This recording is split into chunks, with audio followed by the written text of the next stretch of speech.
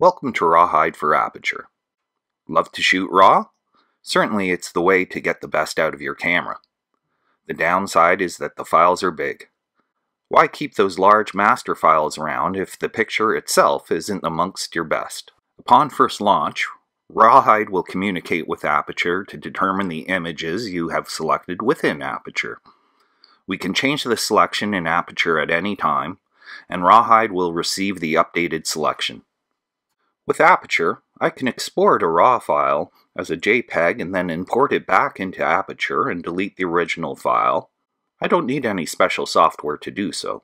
You can certainly do the manual procedure I just described. For many people with simple needs, doing conversions manually is fully acceptable. However, in higher volumes, the automation of the procedure that RawHide provides is a real time saver, especially when paired with a consistent workflow. For example, some people will create a smart album that searches their 2-star and below RAW files. They will then regularly use RawHide on the images in that smart album without having to worry about the projects or albums the originals are in. RawHide places the converted images into the same project and optionally the same albums the original was in.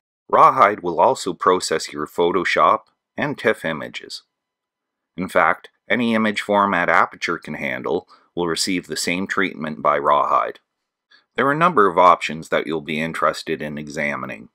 The processing section allows you to tell RawHide how to deal with the originals.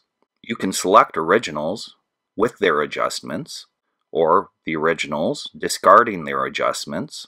RawHide also has RAW plus JPEG splitting modes that others find valuable.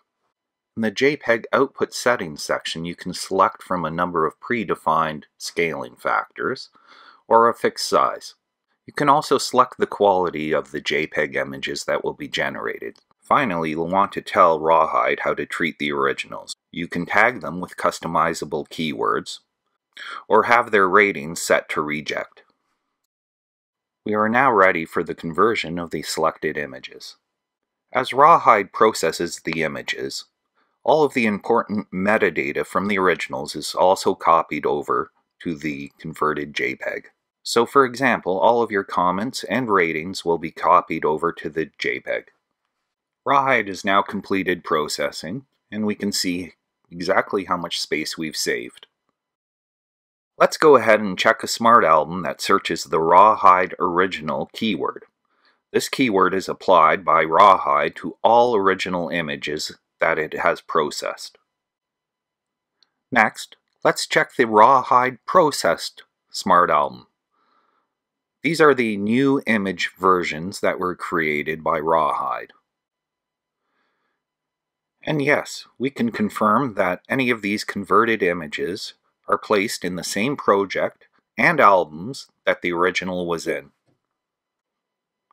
Once satisfied with the results, we should probably go back to the RawHide original smart album and move all of those images into Aperture's trash, eventually emptying the trash in order to free up the space. As you can see, RawHide can streamline the task of converting RAW images to JPEGs. Adopt it into your workflow today. For more information and a free demo, head on over to softltd.com/rawhide-aperture. RawHide is also available from the Mac App Store.